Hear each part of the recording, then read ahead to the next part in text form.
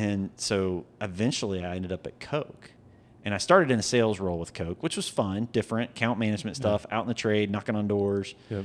But it evolved in, I was a Pepsi spy for Coca-Cola for about a year and a half. And I was the, how do we bring data to what we're hearing Pepsi is doing in the market?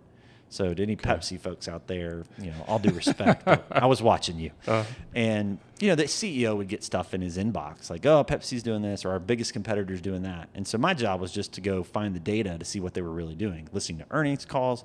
And I really enjoyed the data side. My first day home from working in that space, literally my wife said to me, how was it? I said, I had the best time today. I just played with numbers.